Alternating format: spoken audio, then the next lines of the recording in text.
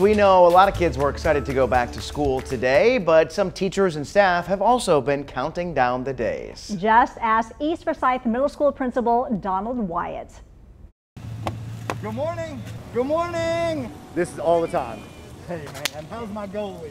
Take it on three. 1, 2, 3. I never turn it off. Put your hand up in the air. Look, he's taller than me. I get my energy. Come on. You ready? Have you missed me? From these children, and the more excited they are, the more excited I am. You good? You ready?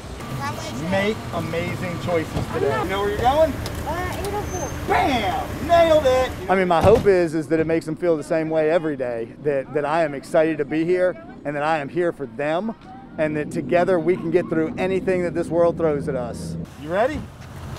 You sure? Make amazing choices today, okay? Bam. Hey. The kids coming back, have you missed me?